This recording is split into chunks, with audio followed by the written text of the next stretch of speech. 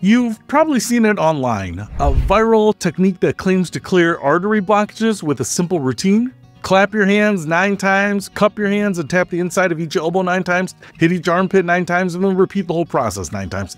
It sounds like an easy fix for a serious health issue, but does it really work? Let's dig into the science and separate fact from fiction. Now, keep in mind that this is for informational purposes only and is not a substitute for professional medical advice. Always consult a healthcare provider for concerns about artery and vein health. Now, let's talk about artery blockages. Artery blockages, or atherosclerosis, occur when plaque made up of cholesterol, fat, and other substances builds up in your arterial walls. This can restrict blood flow, raising the risk of heart attacks or strokes. Clearing these blockages typically involves proven methods like a heart-healthy diet, regular exercise, medications like statins, or medical procedures like angioplasty. So, where does this clapping and tapping routine fit in? This technique seems inspired by alternative practices like acupressure or Qigong, which aim to stimulate specific body points to improve energy flow or circulation.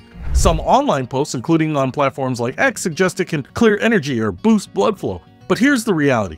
No peer-reviewed studies or medical literature show that clapping or tapping specific areas can break down arterial plaque or treat vein blockages.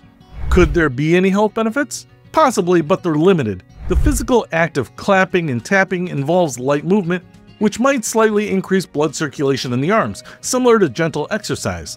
This could promote relaxation or a sense of well-being, especially if you believe in the ritual's effects, a phenomenon known as the placebo effect.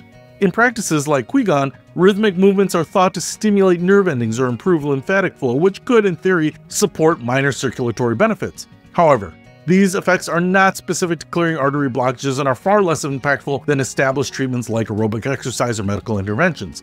Any perceived benefits are likely short-lived and not a solution for serious conditions like atherosclerosis. On the flip side, relying on unproven techniques can be risky. If someone skips evidence-based medical care in favor of this routine, they might delay critical treatment, which could be dangerous for heart or vascular conditions.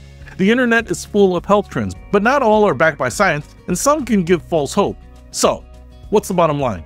This viral clapping and tapping routine lacks scientific support for clearing artery or vein blockages. If you're concerned about your heart health, talk to a healthcare provider. They can recommend diagnostics like ultrasounds or angiograms and tailor a treatment plan based on evidence. Your heart deserves care you can trust, not just the latest online trend.